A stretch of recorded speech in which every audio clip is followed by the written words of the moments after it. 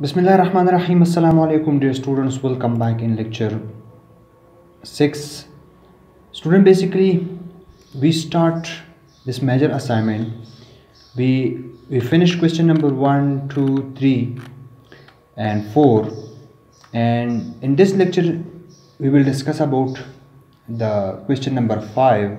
We solve this question for composite beam section. Okay, so basically what is a composite section? Okay, I want to give you just an intro and then we come back to solve this question. Okay, so for that purpose let me show you some videos and then we move forward. Okay, I have some other videos as well to show you those videos. Let me show you the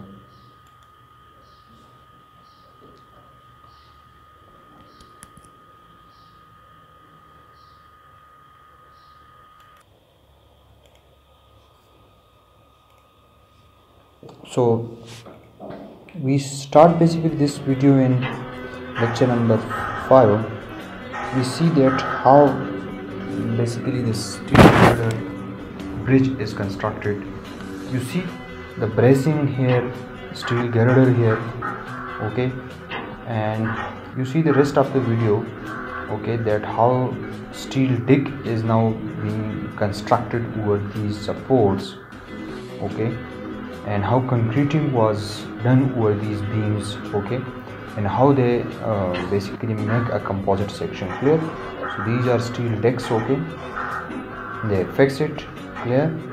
And you see the construction, how they basically do this. Okay, these are okay, this is a deck. Clear? Steel deck.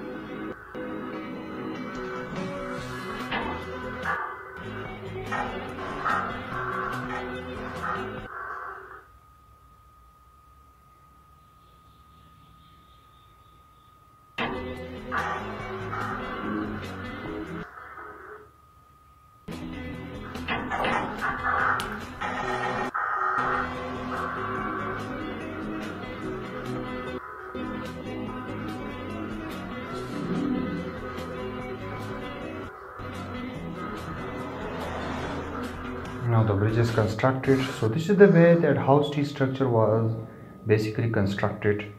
And let me show you another video in which basically you see how the steel deck was constructed. Okay, so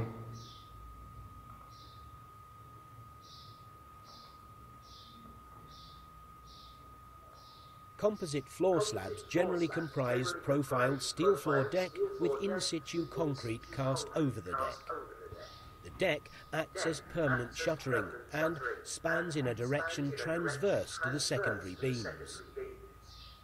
Primary and secondary beams in composite steel frames are rigidly connected to the floor slabs by shear studs, which are connected to the beams by through-deck welding techniques. This allows the floor slab and the beams beneath to act compositely. Beam depths are therefore less than in equivalent non-composite frames. now Composite floor slabs generally comprise profiled steel floor deck with in situ concrete cast over the deck. The deck acts as permanent shuttering and spans in a direction transverse. Shuttering, or you can say steel decks, are very important. We are not designing these corrugated sheets, but they are basically increases the lateral stability of these girders as well. and we see how these affect, okay, the design of these steel girders. And remember, we see these studs, okay, these studs, these are called shear studs. They are very important because once they nailed through this girder, they creates a shear stress, basically shear strength between the upper portion and the lower portion, that is the steel girder, and the top, which is the deck constructed over this girder. So basically it creates homogeneity between these two different layers, okay. So this allows the floor slab and the beams beneath to act compositely. Beam depths are therefore less than in equivalent non-composite frames.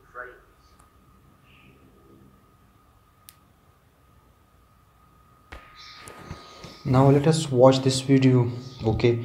You see, basically we have this a composite slab system.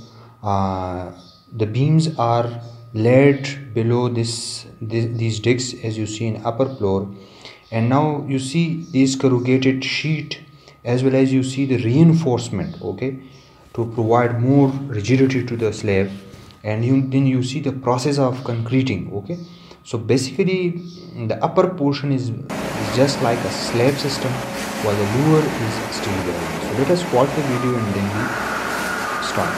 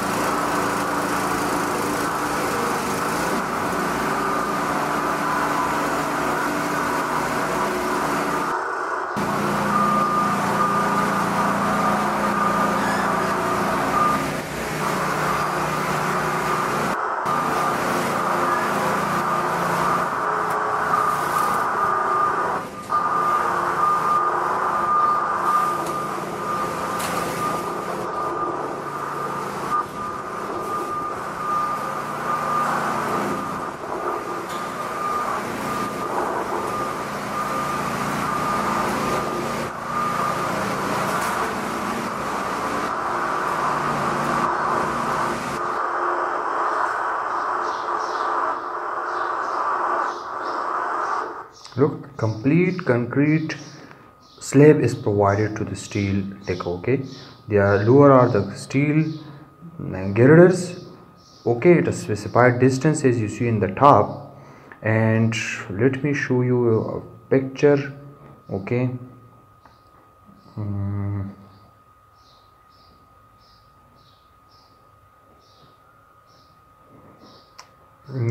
Okay, let me show you this one, okay.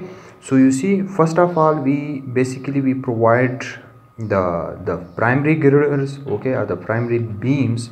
Then we provide the secondary beams, and then over this we provide that corrugated sheet, and then that corrugated sheet is riveted, or you can say through shear studs.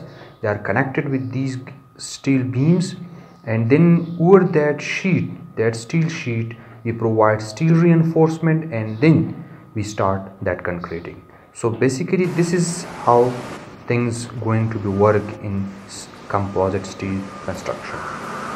You see,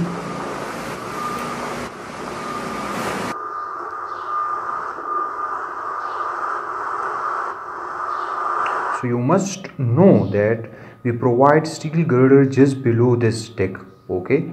Just you see this finishing, below this finishing you see right here, okay, right, this one you see, this is a steel girder which is provided right here, okay. This is steel girder. Over this steel girder you see that corrugated sheet, and over that corrugated sheet steel bars are basically provided in this direction as well as in this direction, okay. And then over that the concreting work is started. So this is the whole procedure, basically how things going to work, okay.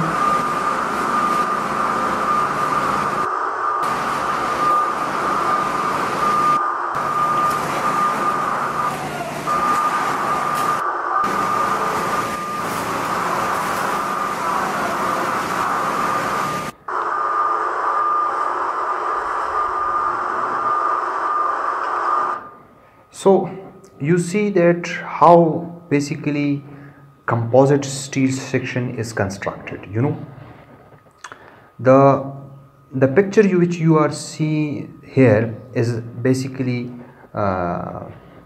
is a composite section. Clear? The steel girder is under below the concrete slab, and the concrete slab is provided over the beam. Okay, so let's start basically this example. To start this example, I want to show you the theory. Okay, because if you don't know the theory behind this, you don't understand this. Okay, so a little bit theory, let us start and then we come back to this question. Clear? So I use manual of steel LRFD. Okay, similarly I have AISC manual 14 edition. I use his McCormick book, okay, as well. I also use, for this purpose, I also use 5th edition of steel designed by Dr. Sijui, I think so. Okay, Dr. Sijui. And I also use lecture notes NWF University UAT Peshawar. Okay, similarly I have other book, that is Land. Okay, and this is Winter Nelson book. Okay, so before starting this composite section analysis and design, you already did basically the T-beam analysis in your PRC1, PRC2 or RCD1 RCD course. So the whole principles of this T-beam analysis will be, you can say, will be applied to composite section. Okay, and that analysis basically what we do basically, we determine the effective flange. Here we also determine the effective flange, and then basically we decide that whether we have a T-beam analysis needed, a rectangular beam analysis needed. So the same thing is here. You know, you have to find out the location of that neutral axis. We have plastic neutral axis. That plastic neutral axis may lie in the flange or may lie in the web. Okay, so if it is in flange, so how we did the analysis, or if it is in the web, how we do the analysis. So let's start basically from these slides. I want to show you, this is a bridge deck system. Okay, you see the girders under the deck, you see the transverse or lateral beams. Over that the studs are provided, corrugated sheet is provided, and over that steel reinforcement and concreting is done. So this how basically composite construction was done. Clear? One thing I will show you, this supported and unsupported, or unshowed in next my lecture. Okay, we start the mechanics, okay, behind composite section. Those students basically who read MOS1 and MOS2 course, they must recall that course, because in that we did the composite beam section analysis. In that, how to convert steel into concrete or concrete into steel. Basically, here we start the analysis. You see, we have girders.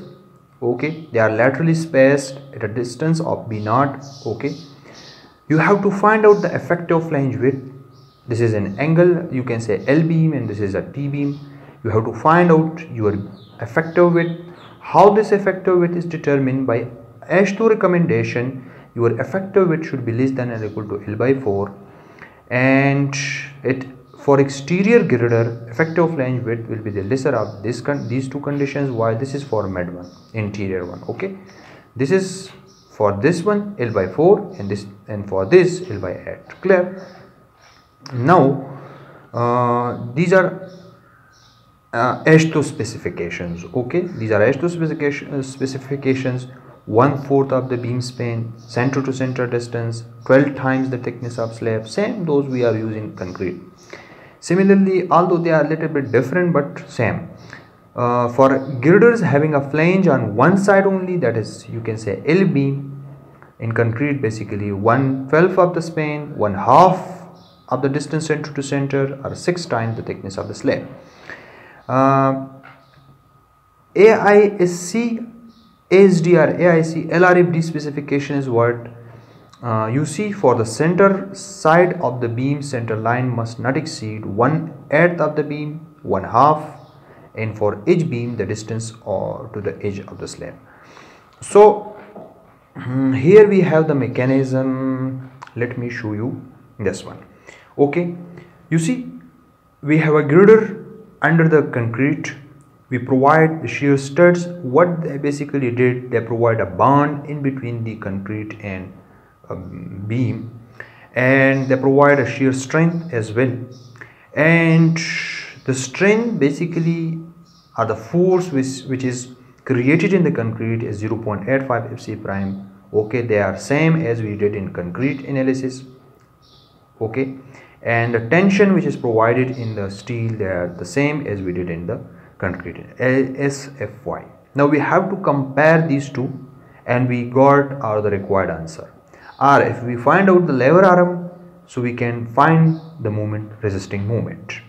So this is a whole, basically you can say the mechanics behind this composite section. Okay, you see here you see your plastic neutral axis lies in the flange. So if lies in the flange, how we did the analysis, or if the neutral axis lies in the web, how we did the analysis. So you see neutral axis in a slab, neutral axis in a steel beam. So we have two cases basically, and we thoroughly see the analysis, the whole analysis procedure, both for both cases given in this manual as well, LRFD and AISC. Okay, now let us start from this book. Also in this Roland book, composite section basically starts here, and here you see the same thing basically which I explained you in slides. Sometime the whole rolled section will be enclosed, you can say, or encased in the into the concrete. Okay, they are basically done for columns. Okay, although for beam, but mostly for column. Clear? Let me show you the beam. We have flexure analysis. Clear? And where it is, it is basically here we have flexure analysis. Okay, and you see those corrugated sheets over the beam, they are connected by shear studs, and this is the cross section. Clear? Sometimes these corrugated sheet may or may not be provided with, they are provided but they are plain, not these curves, right? You see. Okay, design basis, basically you see here the same procedure. For corner, your effective length should not, or flange length E1, you can say should not be should be less than or equals to L/8. But for interior girders, it ranges to S1. This S1 basically multiply 2 to that side, you got L/4. Clear? Your effective flange width for the corner will be equals to E1 plus S1/2, while for interior girder S1 plus S2 divided by 2.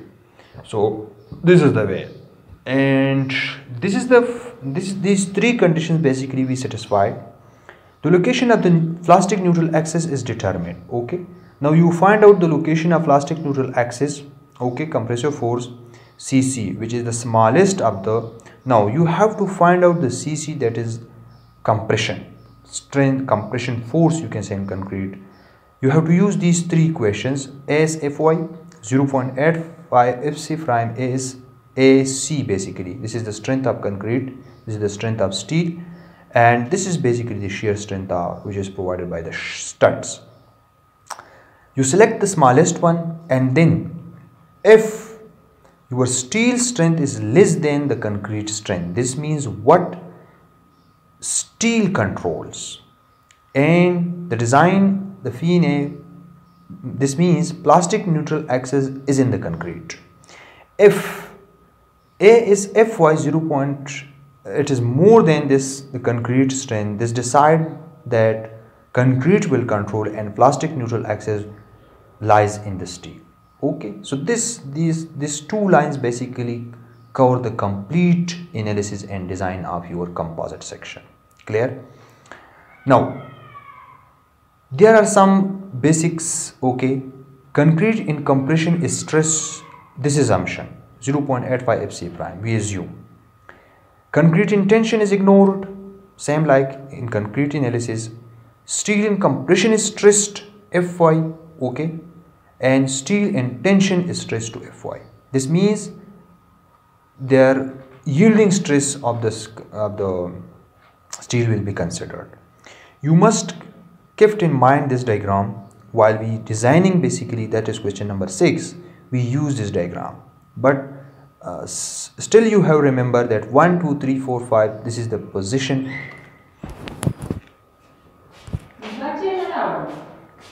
Nana.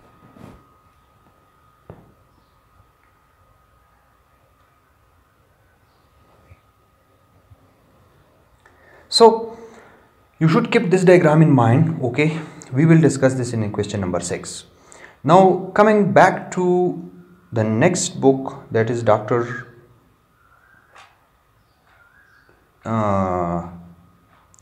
Dr. Sujui. So in this book, basically let us see, because this book is I cover a little bit examples, okay, from this book. So here the same thing which I explain you in that Ronald book and as well in slides. So here basically the first we start, okay, here where it is, yeah, here we have, okay. Now this is basically the end of the chapter. Let me show you where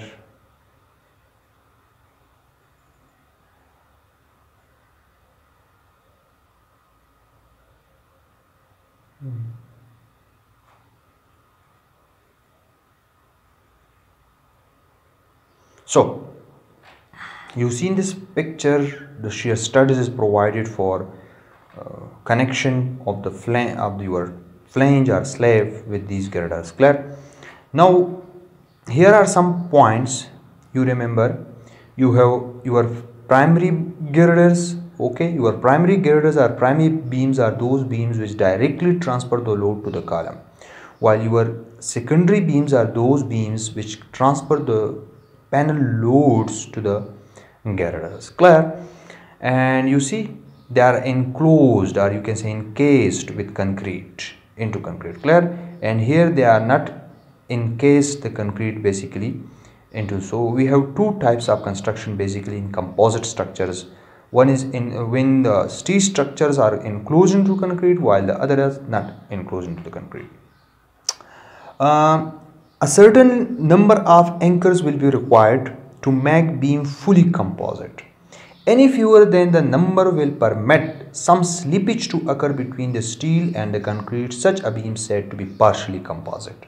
You must keep this point in mind. What is partially composite and what is fully composite? Means if there is no slippage between the girder and the top, that is your slab, so that is fully composite. And partially composite is that one when a little bit slippage is occurred.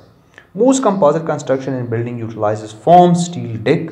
You see that corrugated, which serves as form work for the concrete slab and is lifted. Basically in steel structure, you see in the video, basically we don't need any form work, you can say shuttering, etc. Basically those corrugated sheets work like a form work. Clear? Almost all highways bridges that use steel beams are composite constructions, and composite beams are frequently most economical alternative in buildings as well, okay, because they are lighter in section, you can say. Here we have the mechanism clear. The concrete slab thickness is basically denoted by T, and the neutral axis YT and YB basically they are denoted. So we ignore this example because this example as in the transform section. Here we have start flexure strength, okay, and you know what is compact section, what is non-compact section, and you all these things you know, okay. What we need to understand, we have to understand these two diagrams. Clear? We have to find out the effective width, that is B or BE, okay. The thickness of the slab is denoted by T, okay, or TS sometime. The thickness of the concrete block, okay, it is fully stressed and its strength will be 0.85 FC prime, and its thickness, or you can say the depth of the concrete block, is denoted by A, same like as we did in concrete analysis. This is the location of plastic neutral axis.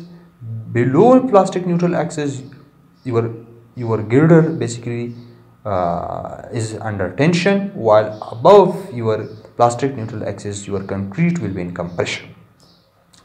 The steel will be stressed to their yielding, okay.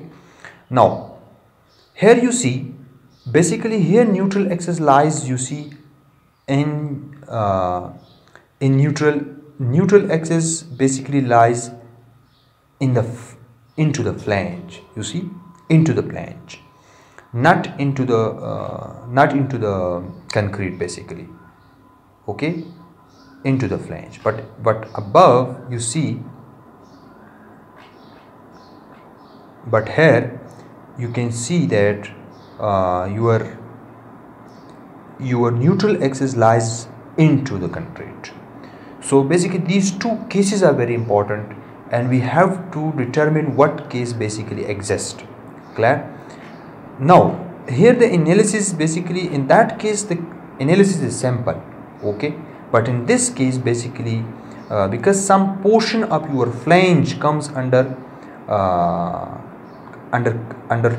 compression, you see this portion, you write here, you see this portion of your flange, which is steel portion, comes under compression, while the rest below is in tension. And similarly the above portion, which is the portion of the concrete, is also in compression. So you have two compression, CC, CF, that is the compression force developed into the steel, and here you have tension force. So basically that is, you can say, a T-beam analysis, then we need it. In that case we need it basically, in that case, that above case, we do the analysis as a rectangular beam analysis, as we did in RCC, basically RCD. And similarly here in these cases, this is case 2, basically this is a little bit exaggeration factor of that one, okay. So here we have to do the T-beam analysis. Clear? Same thing, we have to find out the lowest value of these three values, and then they decide basically that whether you are this value more than this one or lower. If lower, so what we can say, the plastic neutral axis location, and if it is above, so what we can say, the location. So now let's start the example, okay. I think you got a little bit picture, a little bit idea. So we start this example, okay. Let us read the example. The fully composite, this is important. I already mentioned you, this is a fully composite section. Fully composite means complete anchorage in between these two materials. Clear? Shown in figure consists of W18 by 50 section. This is W18 by 50 section. Beams of grade 50, and they are spaced at a distance of 11 feet, and its span basically 40 feet. What does it mean? You see here the span, that the span basically, this is 40 feet, and this transverse spacing in between the girders or in between the beams, basically these are beams, that are basically how much? That distance is basically 8 feet transverse, and this distance is basically 40 feet. So we see here also that basically you see here that we have this beam that are secondary beam, and this is basically our primary beam. The span in this direction is 40, while this lateral spacing, okay, in between the beams basically it is equals to 8 feet. Clear? So you must understand the statement, okay, what basically mean. Okay, now we have to use a 5-inch thick solid slab is abnormal wet concrete with a compressive strength of 4 kSI. Determine the available strength of the fully composite section. So I think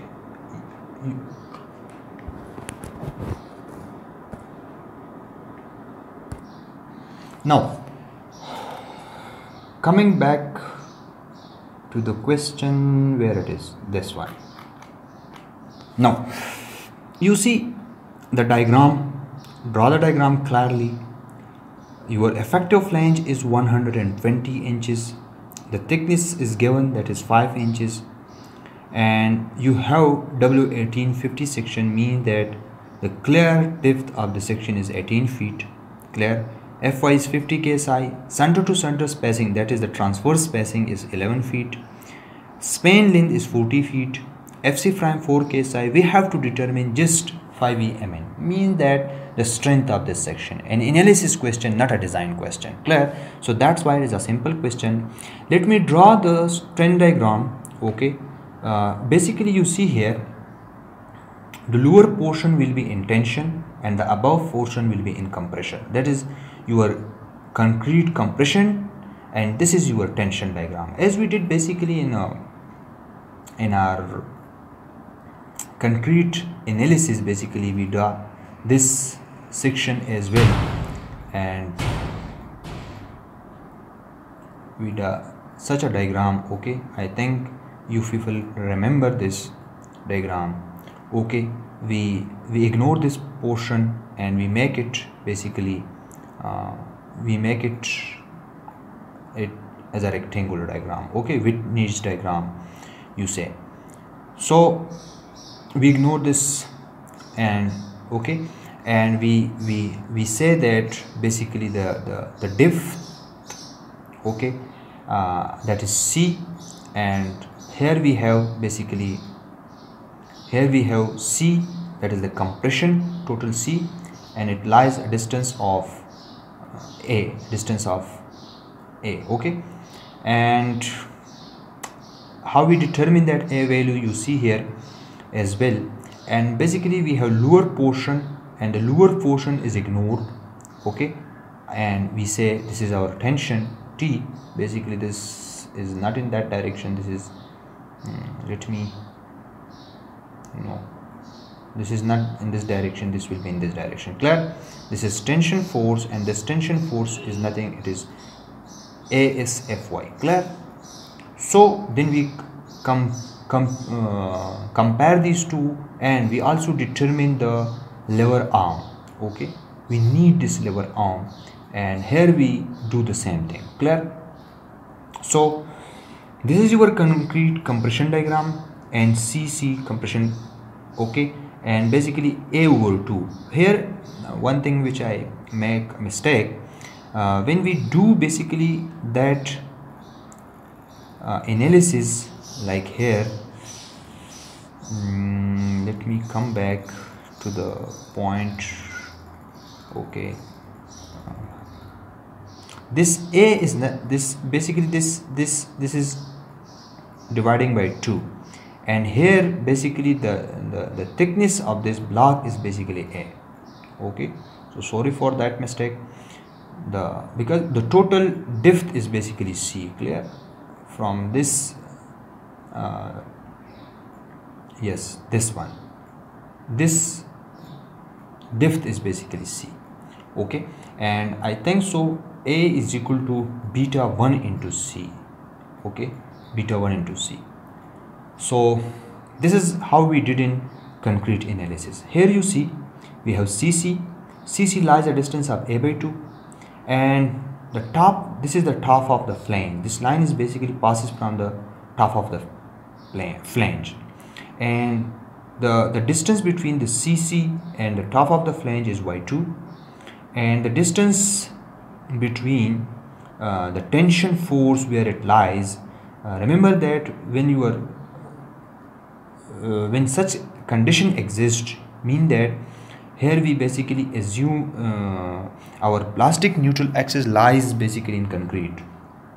So in this case basically tension will be at a distance of D by 2 and D by 2, so 9 inches and 9 inches, and the distance in between the CC and the T is denoted by Y, and I think so in letter we denote this distance, in letter I will check it, I denote this by Y1.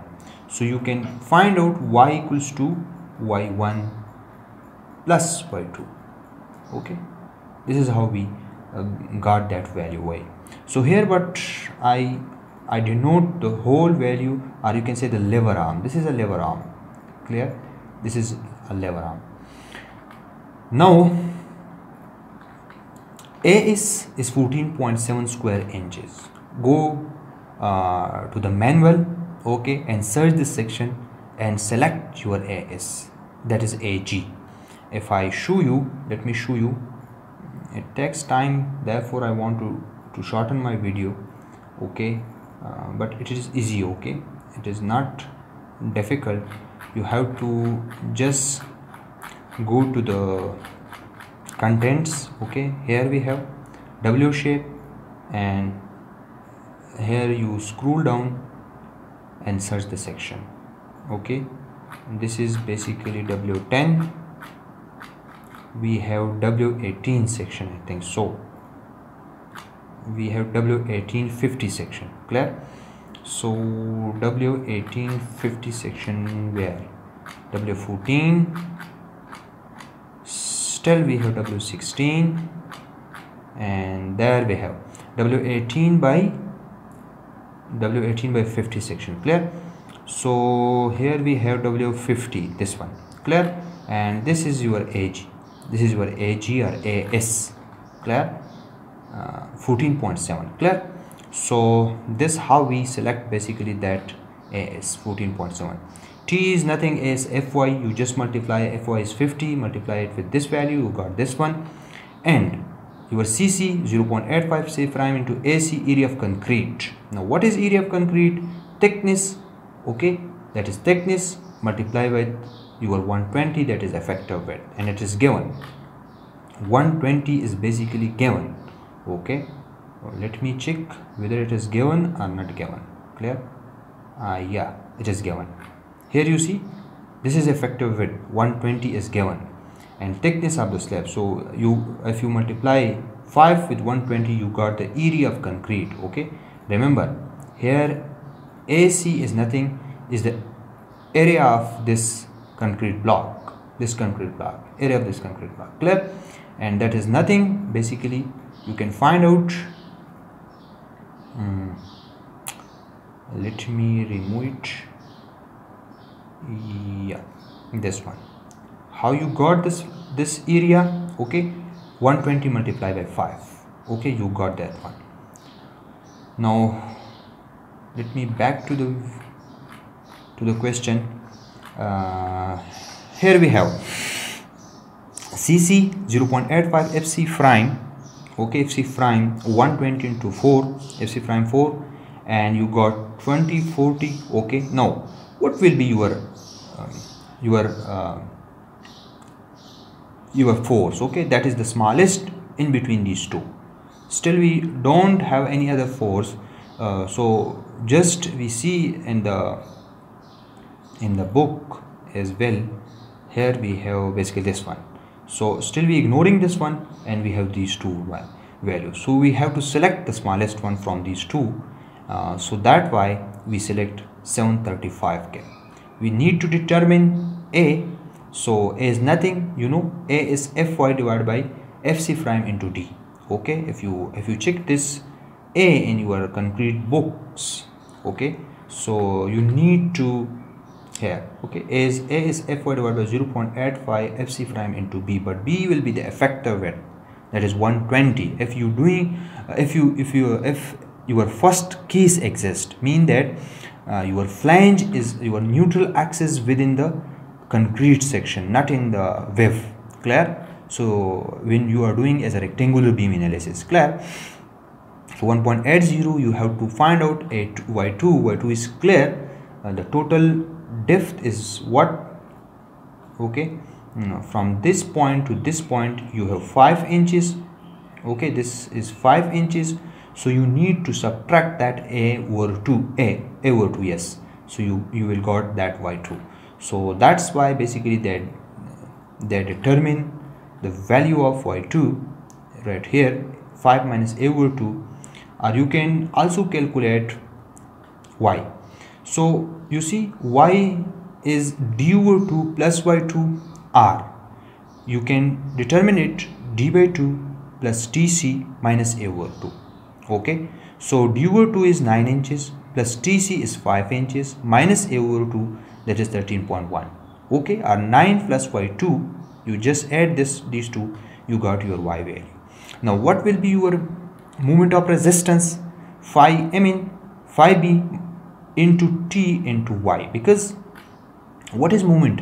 Okay, moment is nothing, you all know better, that if you multiply a lever arm, that is LA basically, so you got your moment of resistance.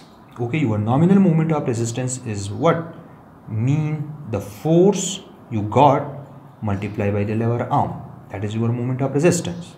So the force which you got is 735, that is your, okay, and lever arm is basically nothing, that is y, and you got the value of y, that is basically how much?